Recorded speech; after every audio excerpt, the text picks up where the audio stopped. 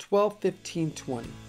The Supreme Court has decided that due to the time frame and the distress it will cause to the system, that Joe Biden should be declared the president, but only for 2 years. After that 2-year period, there will be a new election in the battleground states where major fraud appeared to have occurred between President Trump and President-elect Joe Biden, with the winner serving the remaining 2-year term. During the said 2-year period, a thorough review of the entire electoral system must occur, supervised directly by the FBI, which will ensure no dead bodies are on the voter roll. The computerized system can't be tampered with. Only absentee ballots that are asked for are sent.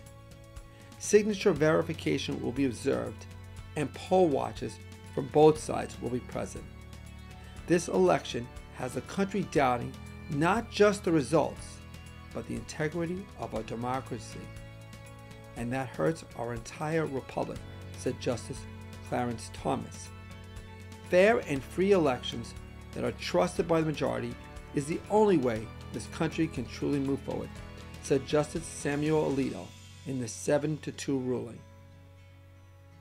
Footnote: this isn't yet a true story, but God willing, it will occur very soon.